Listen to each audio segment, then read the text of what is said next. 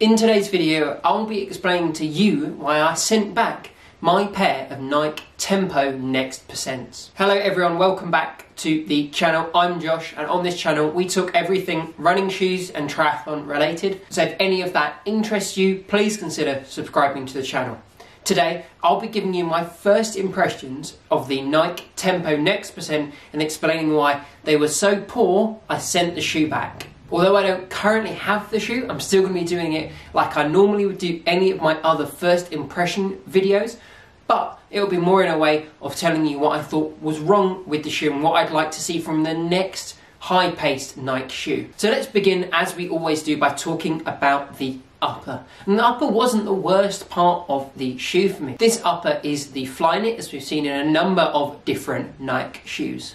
I've already said that I really like Flyknit when it's implemented well, and I'll stand by that. I said that in my Nike Infinity React video, which you can see up in one of the corners, and I think that it could have been really good in this shoe. I think it's a slightly coarser version compared to some of the other shoes, and it has an offset lace design which Nike claim will improve lockdown in this shoe. But I can tell you that my experiences running on a treadmill in this shoe, the lockdown was not nearly as good as I would have expected from a higher paced shoe. The material just felt too large in some areas, too small in other areas. It would bunch up and then bag. Everything felt wrong with the sizing for my men's size 9. I played around with the laces, with the different socks and stuff, but I just couldn't get quite comfortable in the upper of this shoe, and nothing would improve the lockdown, which is such a massive problem for a shoe that has tempo in its name. It's clearly designed for some higher paced efforts, and there's no way that that thing would feel stable on your feet. Every time I tried running fast on the treadmill, it would wibble and wobble all over the place, and I simply couldn't be dealing with that when there are so many other shoes that do a really good job of being a fast-paced shoe with some great lockdown. For instance, the Saucony Endorphin Speed, which I reviewed really recently, which you can see up in one of the corners, does this perfectly. It's a lightweight, fast shoe that has excellent lockdown. Even though it has a proper heel counter, it still didn't have as much lockdown as some of the other Nike shoes with the Flyknit, where they don't have a proper heel counter, such as the Infinity Run. But in all fairness, it's not a terrible upper. It definitely wasn't the area of the shoe that I hated the most. That would be the midsole. When it comes to the midsole, this is where the shoe really let me down. It just felt like a mismatch of Nike technologies. They picked up one bit from each of their shoes and threw them in, and it just didn't work. Let's start back and work our way forwards. There's a large heel piece on the shoe which is React foam, and I don't understand what that's there for. Maybe you can argue that it makes the shoe more durable when you compare it to the Alphafly and the Vaporfly, which are vast majority the Zoom foam. But the massive bit of React foam on the heel doesn't really do a lot for me, especially as someone who is a 4-foot striker. I'm never going to be landing on that massive bit and taking the impact from the rest of the shoe and protecting that Zoom X foam. It just doesn't make any sense to me. And for a shoe that's really heavy, if I was Nike, I would be looking ways to chop weight off the shoe, and that looks like a clear thing that could have gone. As you move forward, we get rid of this big chunk of React foam and we go into 2 layers of Zoom foam. Now, you know, as I'm a fan of the Flyknit, I'm a fan of the Zoom foam. I really enjoy this, especially for some higher paced efforts. But when you cut out some of that Zoom foam and add in the Air Pods, the Air Zoom Pods, whatever Nike are calling them in this version of the shoe, that is where the shoe started to really fall down for me. I actually quite liked the Air Pods in the Vaporfly from my limited experiences with that shoe, but these ones don't quite seem the same.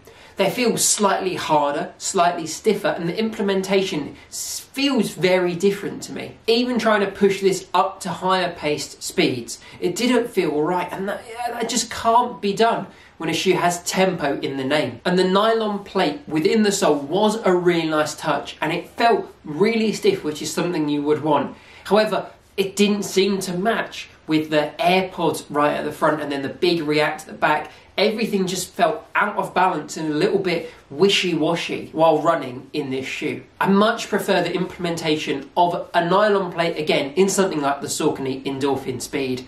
It just feels so much smoother throughout that stride. Plus, a cheaper shoe from Nike, the Zoom Fly 3, has a carbon plate, and so it's a little bit confusing for me that a shoe that is £170 in the United Kingdom has a nylon plate when Nike clearly are able to put a carbon plate in a cheaper shoe. I'm not saying that a carbon plate would be better, I just don't understand the thought process behind picking a nylon plate and the Zoom pods. It just seems like they were missing something from this shoe. The midsole was the main reason why I didn't end up keeping this shoe.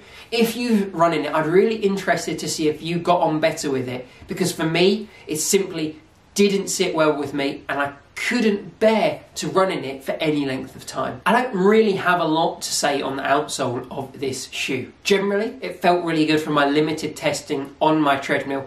However, that isn't necessarily representative of how it would fare out on the road. The one thing I would say is that this is a loud shoe. I don't know what about the outsole makes it so loud, but you probably could hear it from 100 miles away.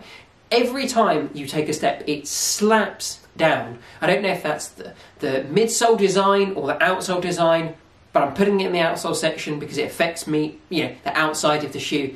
It's a really loud shoe, and I don't think plated shoes need to be super loud. I've tried many other ones and I've never had this problem, so I don't know what Nike are doing, but man, this is the loudest shoe I've ever run in, so just be mindful of that. To conclude, I think the best way to describe this shoe is it's an amalgamation of all the different Nike technologies, and they've all been brought back to life as some sort of zombie shoe. I think if they'd gone slightly simpler and removed 1 or 2 bits or changed the implementation of some of these technologies, it could have been an amazing shoe, and it really could have been that mid-priced tempo, some races kind of shoe that we've seen other shoes absolutely nail and become fan favourites. I'm hoping that in the future we see a similar shoe idea to what the Tempo Next Percent was trying to do. A shoe that has a nylon or hopefully a carbon plate with some React foam and maybe a Flyknit upper or a more traditional upper at a cheaper price point than we see the Vaporfly